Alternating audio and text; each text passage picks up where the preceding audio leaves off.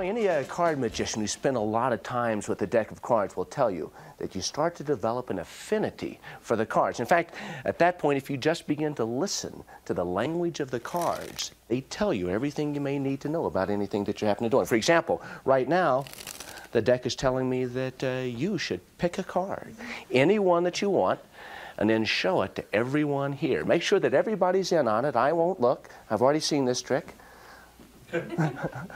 And return it to the deck there. Oh, it's very important that you remember it, or it's a very obscure effect at the end. Okay, now you may notice that it really doesn't matter where the card ends up inside of the deck, because it's not going to be me that's responsible for what's taking place. In fact, it's the deck of cards themselves that's going to tell me everything that I need to know. For example, the top card here. This is the card that tells me a very important piece of information. This tells me the color of your card. It was a cherry colored card, wasn't it? No. Black cherry. Yeah, it's a black cherry. So that's the, now this is the card that tells me another very important piece of information. This is the card that tells me the suit of your card. Was your card a club? Yes. Your card was a club. Very important piece of information there. This is the card that tells me where your card is. Now if I count down, just 3 cards away should be your selection. That's 1, 2, 3 cards for the first time. What was the name of your selection? 10 of clubs. Oh, that's it, the 10 of clubs. And these cards down here, these are the cards that's telling me it's time to do a 4-ace trick. There you go.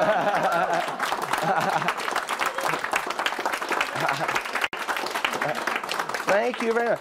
Tell you what, I want to set those down there for just a second, and I want to show you something really kind of amazing here, because I'm going to place a card right here, and I'm not going to tell you what it is. This is a paradox card.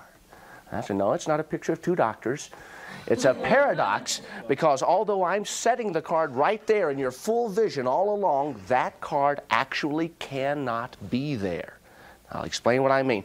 Do me a favor, look at these cards closely, examine them, make sure they're what they seem to be, and then I'd like you to examine this pen here, make sure that it's what it seems to be, and then examine yourself and make sure you're who you seem to be, because I want you to go through those cards and find one card, and I want you to write your name very large on the face of that card so that everybody knows that's the only card like that in the world.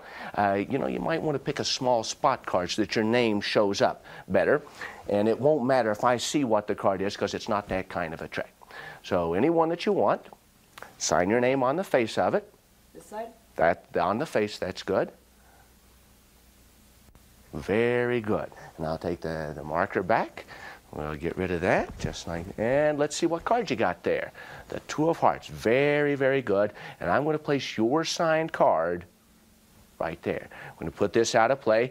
Now the aces are going to do something quite amazing. If I take these 4 aces and I add them to your signed card, just like this, watch what happens.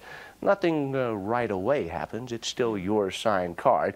But the aces do have a magical sort of property and a magical sort of effect on your card.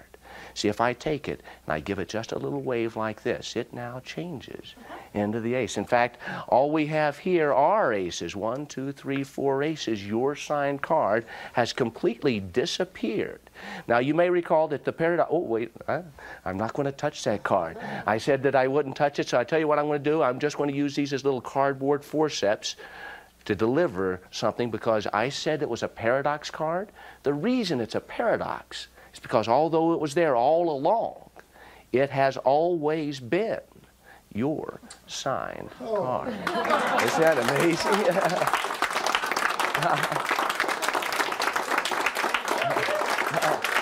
Well, thank you very much. You know, there are some techniques in magic that are so amazing that even the magician isn't quite sure what's happening or how it takes place. I'll show you what I mean. It doesn't matter which one of these we use. Why don't you just pull one of those out, and we'll use whichever one you want. That one there, it doesn't matter if I see it. It's the 4 of clubs. Very good. This is really just to kind of illustrate something that I'm still trying to figure out myself. See, if I place that card about halfway down into the deck, you can see it's not on the bottom or the top. But if I give the cards a little move just like this, it comes back to the top. Now, you may not have known what to look for, so I'll do it again. And here's what I don't understand. Without question, it goes into the center of the deck. I just riffle the cards like this, and still your card comes back to the top.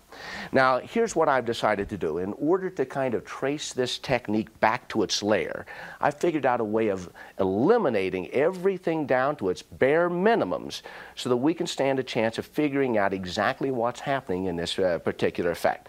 So here's what I'm going to do. I'm just going to take out a few very easy to follow cards. In this particular case, it'll just be the ace, 2, 3, 4, 5 of spades, and we'll see if we can't figure out exactly what's taking place in that particular technique, okay? Should be nice and simple. All you have to do is watch a small number of cards. Let's see, I'll tell you what, let's start with the ace of spades first to see if we can figure out what happens. I'll take the ace, I'll place it about halfway down into the packet, no question what's taking place, and I'll push it in. I give it a little magical move like this, and yet that card comes back to the top, same way. Are you any closer to figuring it out now that we've eliminated it? Yeah, I'm not either. So I tell you what, let's get rid of that one and see if we can't make it even easier to follow. I'll use just the 2 of spades. We'll place it about halfway down into the packet. No question what's taking place. No funny stuff. There you go. Give it a little magical move just like this, and the 2 of spades comes back to the top. I'm not any closer to figuring it out myself, so, well, I'll tell you what, let's try it one more time with the 2 before we start eliminating it. No question what's taking place. 2 of spades down into the packet. Give it a little magical move like this, and the 2 of spades comes back to the top.